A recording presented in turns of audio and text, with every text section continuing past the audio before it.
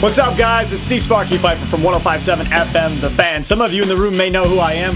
Others may not, as you're new to the market, and that's all right. The topic du jour tonight is quite easy, to be honest with you.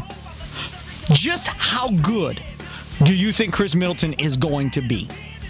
Just how good do you think Middleton is going to be? I've been doing the Pick and Say basketball postgame show on this station for 9 years after each and every Bucks game. For the majority of those years, I've been the only one. Another station tried for a year and quit after a year. Back in 2005 when we started this station, as everybody likes to say, I have a dream. Well, I had a dream too. And it was to get you guys on our station at some point.